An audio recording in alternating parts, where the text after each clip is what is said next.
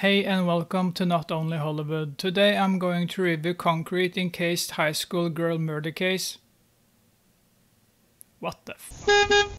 From 1995. This is a Japanese crime movie. A young woman is kidnapped, tortured and raped for 40 days before she dies. This is the story of Junko Furuta. This is the second movie I've seen about Junko Furuta. The first movie, Concrete from 2004, was not a good movie, but it was better than this movie. Just so you know, this is a movie based on true events that happened in Japan in 1989. If you are watching this review, I'm guessing that you know about this case, so I don't have to spend time telling you what happened and what the gang did to Junko Furuta. Fortunately, the runtime is short. The runtime is around 68 minutes and that's good.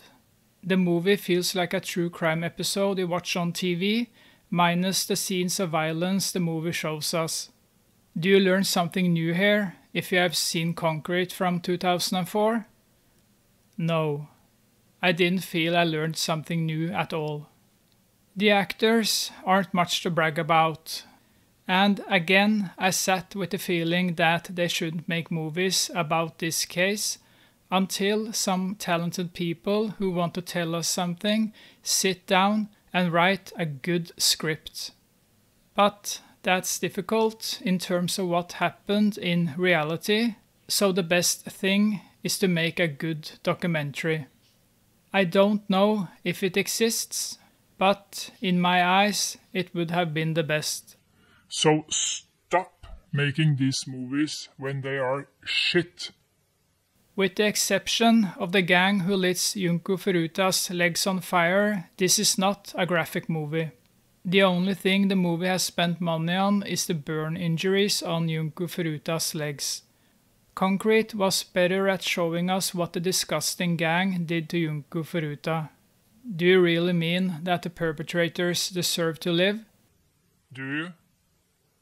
Of the two movies I've seen, Concrete from 2004 is a better movie than Concrete-Encased high school girl murder case. What the f***? Who thought of this stupid title? This is not a movie worth spending time on, so skip this one.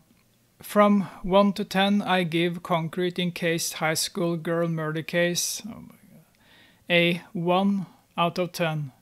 Thank you for watching, and I'll see you in the next video. Sleep well.